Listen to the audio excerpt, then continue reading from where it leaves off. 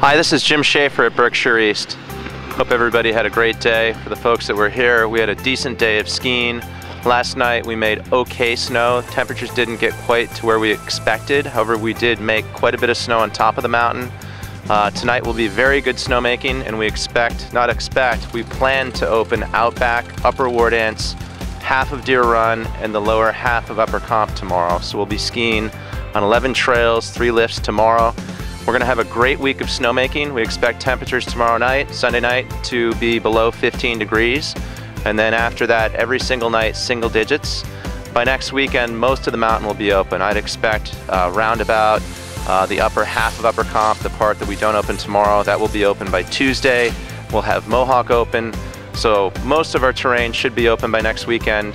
Should be a great week of skiing. Certainly by next weekend, a fantastic weekend. And again, as of right now, it's a little ways out, but we do expect a snowstorm Friday night into Saturday.